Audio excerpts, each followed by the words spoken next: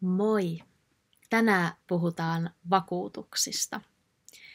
Meillä täällä Suomessa on aika paljon erilaisia vakuutuksia ja myös vakuutusfirmoja. Mitäs vakuutuksia sulla on? Mulla on kotivakuutus ja siihen on liitetty myös mökkivakuutus. Sitten mulla on autovakuutus ja liikennevakuutus. Mitäs vakuutuksia mulla vielä on? Mulla on tapaturmavakuutus itselle ja lapsille. Ja onkohan mulla tällä hetkellä muuta? No ainakin nämä. Aikaisemmin mulla oli hevosvakuutus ja mulla on työpaikan kautta on myös matkavakuutus, matkatavaravakuutus, mutta mun ei tarvitse erikseen ottaa matkavakuutusta, koska se tulee työpaikan kautta.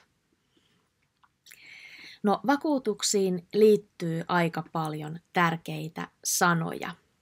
Vakuutus, oma vastuu.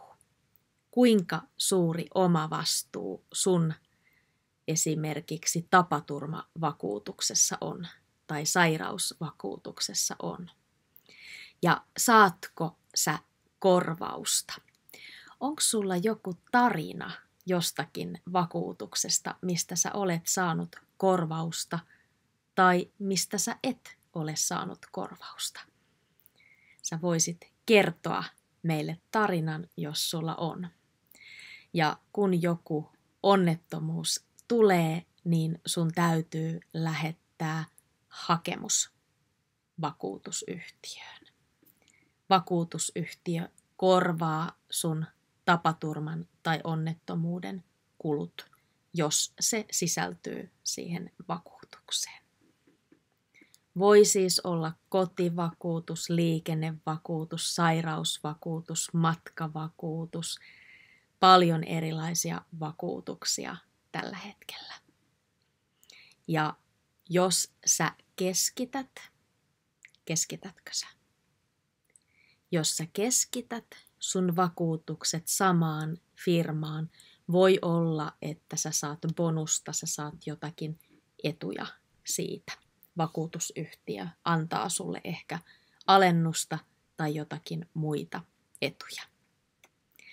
Vakuutusmyyjillä on usein myös tarjouksia. He tarjoavat ja on aika helppo vaihtaa vakuutusyhtiötä, jos toisella vakuutusyhtiöllä on parempi tarjous. Valitsetko sä vakuutusyhtiön asiakaspalvelun perusteella? Kerro, millaisia kokemuksia sulla on vakuutusyhtiössä asioimisesta?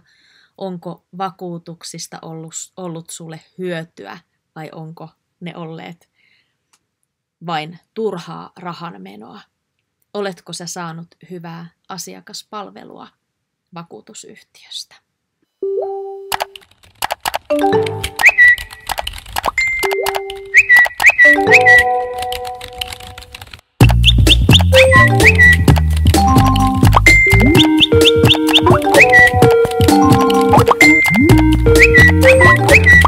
Kuuluuko?